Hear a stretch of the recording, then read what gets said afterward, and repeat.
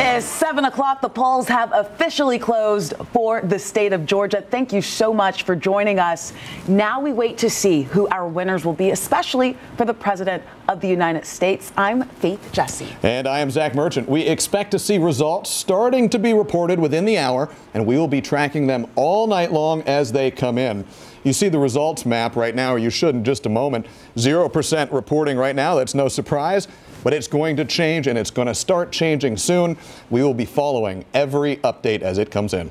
And we know that whatever happens, this election will go down as historic. Should Donald Trump win, it would mark only the second time that a former president came back to win a non-consecutive term. The only other time that happened, 1892, when Grover Cleveland reclaimed the White House after losing it 4 years earlier.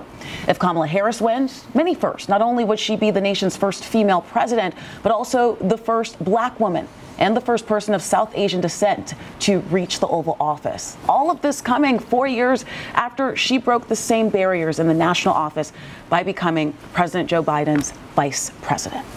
And we should note here, it has not been an election day without some alarming moments so far today. We want to take you right now live to Angelina Salcido. She is in DeKalb County at Reed Coffer Library.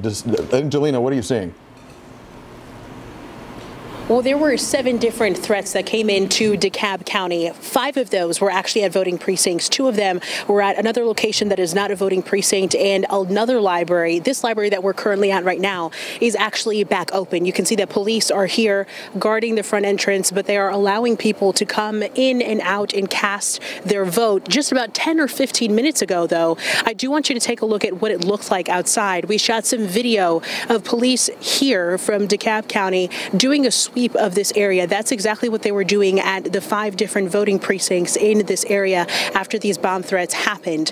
Now, what they wanted to make sure was that not only the voters in this area, but the poll workers as well were safe. They took these threats seriously and immediately evacuated everyone out of those buildings, made sure that they did the sweeps at each of these 5 different voting precincts. And then once the all clear was given from DeKalb police, people were allowed to come in and cast their ballot. Now, with that being said, of course, it is 7 o'clock right now.